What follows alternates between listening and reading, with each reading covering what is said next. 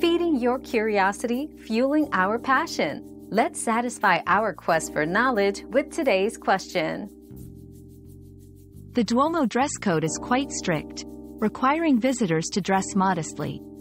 Both men and women should ensure their knees and shoulders are covered. This means no shorts, tank tops, or bare shoulders.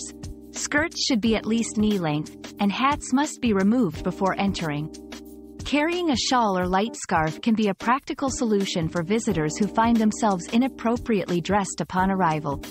Respectful attire is essential for admittance, reflecting the Duomo's sacred significance.